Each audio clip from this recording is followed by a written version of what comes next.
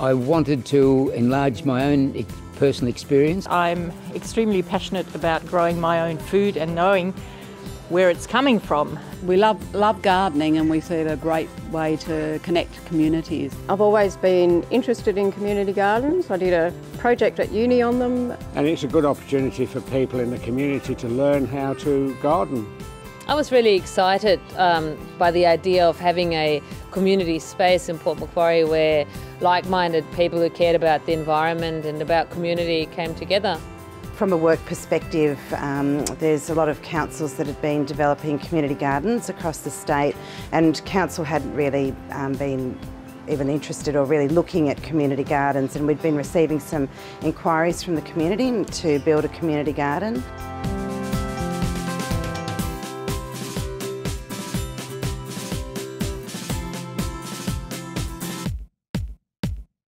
I suppose opening day was one of the best attended that I've seen of a community event in Port Macquarie. The first plant that we put in was so exciting. I was jumping up and down for joy. I was so happy.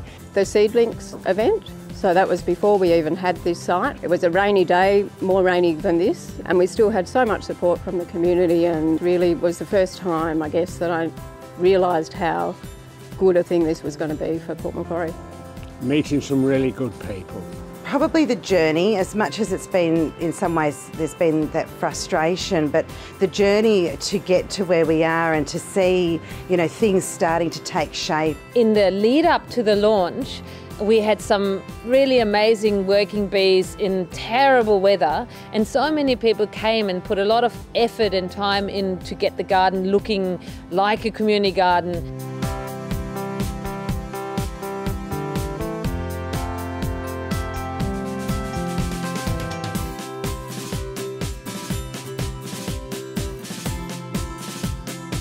I'm not sure if I would have done anything differently. The main thing that I would do differently, I guess, was have a site before or at the same time as you started engaging the communities. Probably the one thing that's probably could have been a bit better is the communication sort of on the ground, because I think people need to know what's going on. It was very frustrating to see the garden construction delayed so much. I think that it's taken the process that it needed to take, and that was the journey we were on, and I don't think that there would have been much that we could have really done differently that would have altered that journey.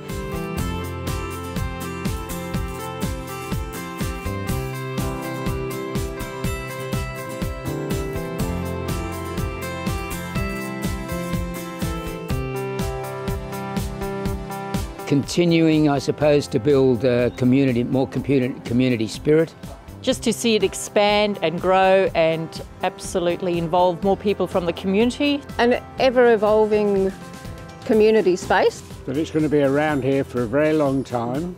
And have lots of members, and the whole community is involved in different ways. Continue to develop and grow and have lots and lots of different people engaged in it. I hope that the Lost Plot is going to be here for a very long time and involve not just people interested in gardening, but a lot of people in the community, and embrace those concepts of diversity and sharing, and bring lots of joy to people's lives.